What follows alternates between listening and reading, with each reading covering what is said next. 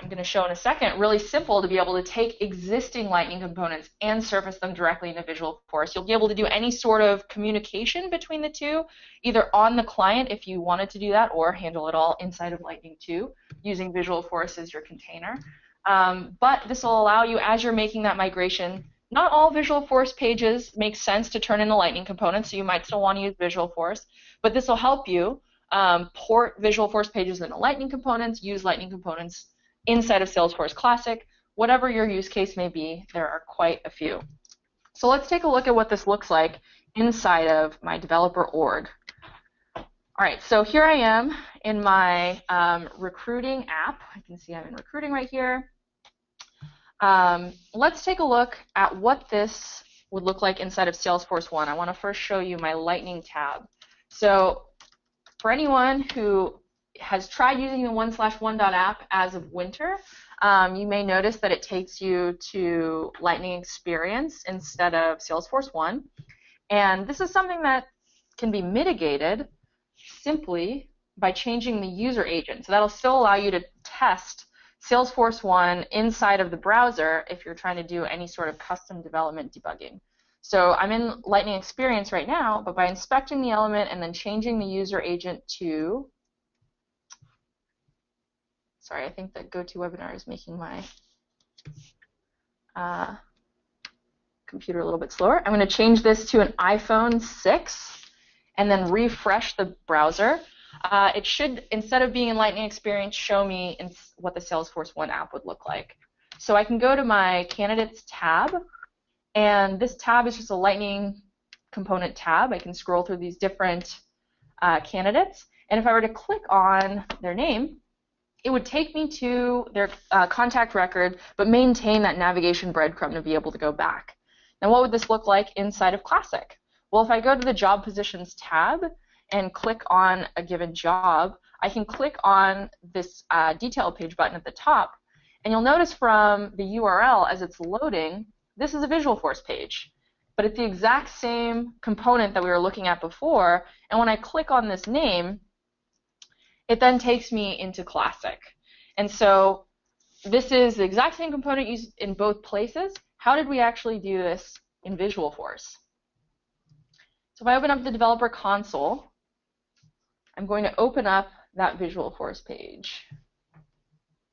So I have my candidate carousel page.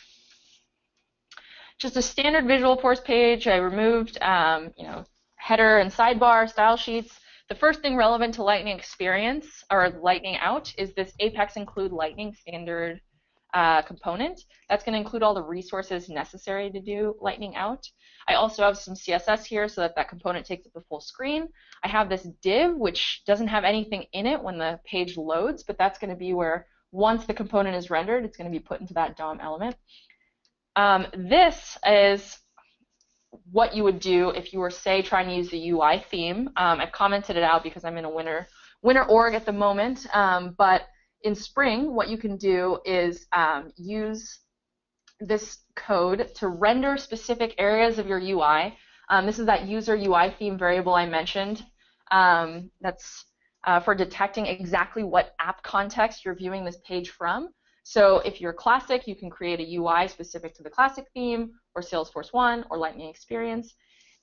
Or if you don't want to use this global user UI theme variable from Visualforce, you can use what's been traditionally recommended since Salesforce 1 came out, which is detecting the S-Force object. And so if this S-Force object exists, that means you're in one of the Lightning Experience, either the Lightning Experience or Salesforce 1. If it's not, then you're in Salesforce Classic.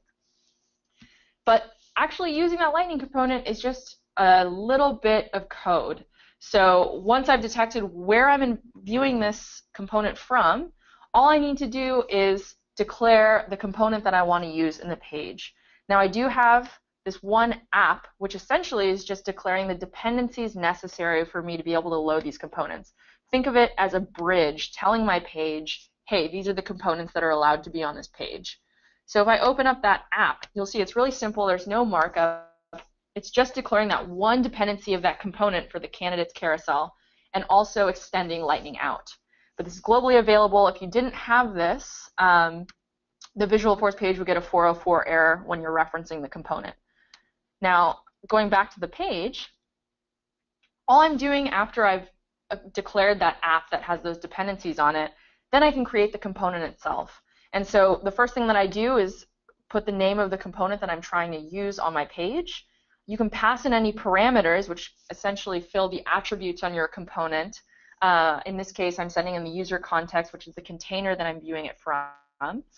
Then you specify the DOM element that you're trying to populate with this component. So in this case, I'm doing that candidate carousel div up here. And then finally, you have a callback function, which can be used to be able to set more values or maybe do more DOM manipulation, whatever you might want to do after the component actually loads. But in this case, I'm not doing anything except logging that it was created to the console. So let's take a look. So that's basically it. That's really simple. I have my simple Lightning component. It only takes a few lines of code to put it on the page. And then there you go.